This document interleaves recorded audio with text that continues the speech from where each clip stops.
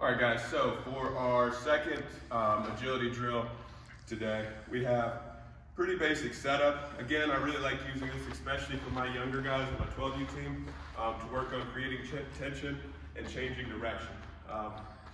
Again, you see, we've got 4 cones set up. 3 are about maybe 1.5 feet apart, probably about 4 feet in front, and maybe a foot to the right of that, I have my 4th cone set up. For this one, you're going to leave yourself a little bit of space to work your way into it. Again, to really reinforce our changing of direction.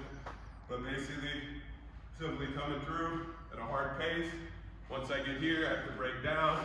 It's a weave, weave, I weave out, and then I'm focused on trying to get going that way as soon as I get outside of this last cone.